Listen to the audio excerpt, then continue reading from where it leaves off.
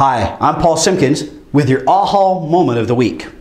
Are you finding that something is holding you back from getting where you want to go? If you're like most people, what you're going to find is holding you back is that you don't want to do the things that you must do to be able to move forward.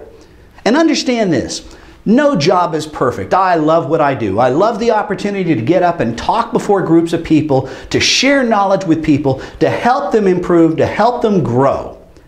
But there are parts of the job that I don't particularly care for, but I have to do them anyway.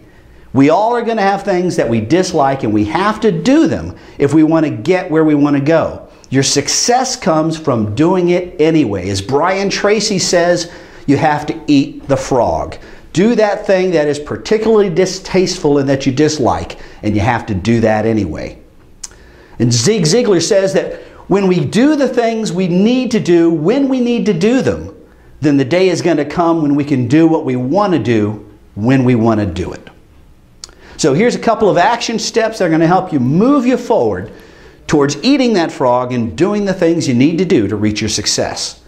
So the first thing is those things you don't like to do them first before you do anything else. And apply this rule to yourself: don't do anything else until you do those things, even if it means you just sit in your chair and stare. Don't do anything else until you accomplish the things that you don't like to do.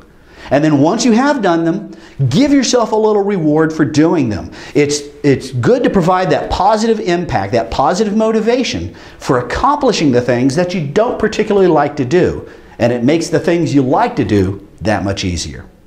Now, if you want to know more about this, just head on out to my website, www.ahamomentslife.com. I'm Paul Simkins, and that's your aha moment of the week.